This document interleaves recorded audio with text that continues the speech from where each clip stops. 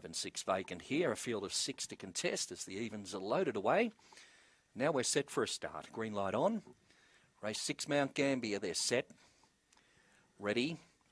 And away. Favourite began well. Emily Aussie down on the inside. Leads a couple settling down. Alinga Frost is second, followed by Aston Rio. Then Worms Abiding, Shrinking, and back at the rear. Cadillac Mess off the back. Emily Aussie, 3 in front.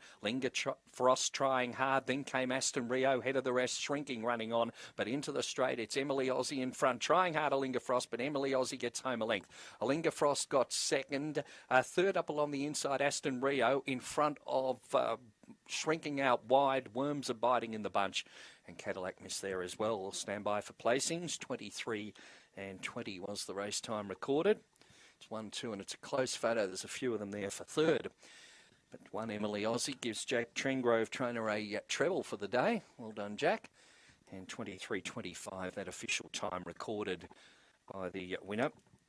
Number 1, Emily Aussie, over 2, Alinga Frost, and out wide, Shrinking has made up many lengths to grab that third there in front of the 3, Aston Rio. So it's 1, 2, 7 and 3 after race number 6, and the race time of 23 and 25. It was 3/4 of a length, the winning margin, with 3 lengths between second and third.